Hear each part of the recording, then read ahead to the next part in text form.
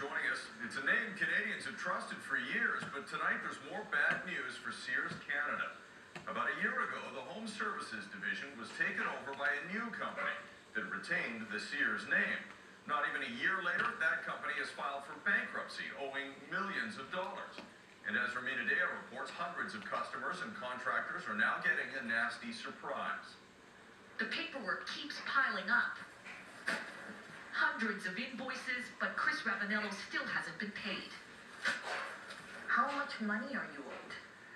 The figure's hard to determine. I mean, ultimately, the receiver's report says we're owed $364,000. For 20 years, Ravanello said he ran Sears Carpet Cleaning, building the brand and its loyal customer base.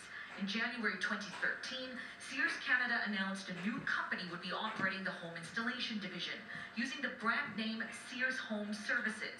It was supposed to be business as usual. Fast forward to December, when SHS went into receivership.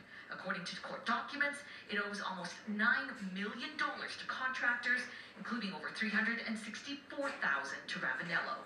We want everybody to know that we didn't do anything wrong here.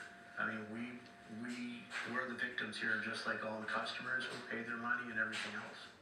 About 1,800 customers across Canada are also affected, potentially 1.8 million in claims.